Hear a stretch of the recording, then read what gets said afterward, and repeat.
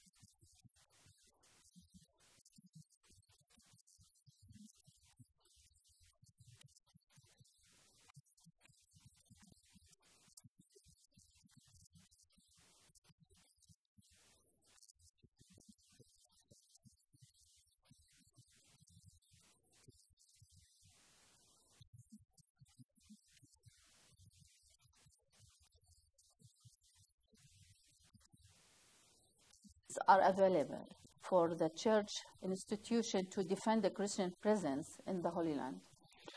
I don't know if we should use the terminology defend the Christian presence, because it seems that we have to defend from something or somewhat or whatever. Anyway, we have to support, to help the Christian presence to grow. Yes. So Okay. what to do? There are several layers, several levels. The first is concrete. Christians, like everyone else, they need perspective of life, especially the youth.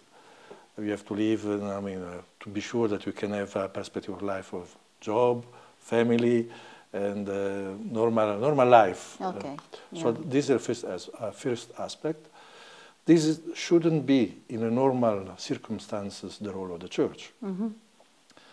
But we are not living, especially in Palestine, we are not living in normal circumstances. So the church has the duty to support as much as possible. Of course, we cannot do everything, but this is the first thing to do.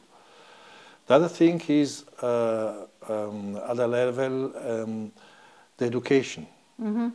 If you want the Christian to remain Christian, you have to work in the formation of a Christian. Yes, of course. You have the schools, of course.